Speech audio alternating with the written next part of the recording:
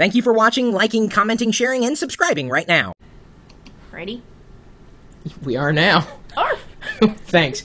This is my wife, Ponzi, and our dog, Wicket, and our dog, Pixie, their brother and sister, and they're joining me today. This question comes from Coley. Hey, Chris, I have a question about Gmail and Yahoo. I've been using Yahoo for 3 years now and been happy with it, but not happy with the new Yahoo Mail beta.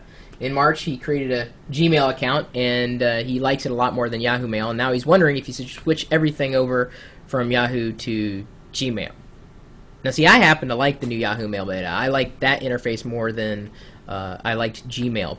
But my recommendation for him is to move everything over if he likes Gmail better, and he can update all his friends to let them know that he's got a new email address. Because ultimately, you're going to be happier with something that you appreciate more. And if it has to do with email and you use email every day, you should go with the app that works better for you. That's just my opinion. You ever used... I know you've got Gmail, but did you ever use Yahoo? I agree with what you're saying. It's all about individual because each person is totally different, and you and I obviously think of things totally different. And my interaction with Yahoo is I felt like I was forced to get it because my Flickr account made me get a Yahoo account. So I kind of was upset about that, but whatever. I got it just to get into Flickr. But a girlfriend of mine started emailing me, and she's not techie at all, and she's inside the Yahoo experience, which to me means that everything that she does has to be Yahoo. I didn't have Yahoo's Messenger, so I signed up for the Messenger just so that I could IM with her because she only uses that one. And I was kind of irritated with that because 2 days later, an instant message came, and it wasn't from her. It was definitely from Yahoo that said, would you like to upgrade, blah, blah, blah, blah. But it looked like it was from her, even though it wasn't, and that's kind of irritating because I'm like, I know she wouldn't send that email, or that IM, basically. And if I just installed it 2 days before, then why do I have to upgrade already?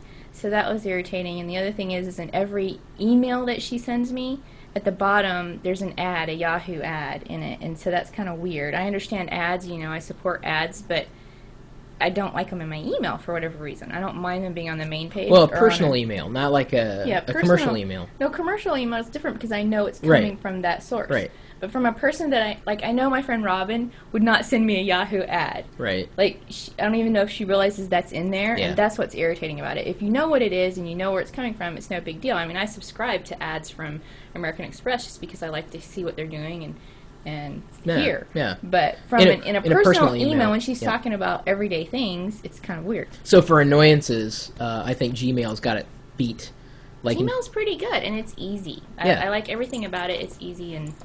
Well, I like the way it looks. But it boils down to really... See, I don't like... I mean, Gmail functionality I adore, but I think I'm more accustomed to like the three-pane interface that Outlook or Microsoft has kind of gotten me used to in terms of email. Yeah. So that's the one thing that I would... If you like that interface better, go with Yahoo. If you don't, go with Gmail. And ultimately...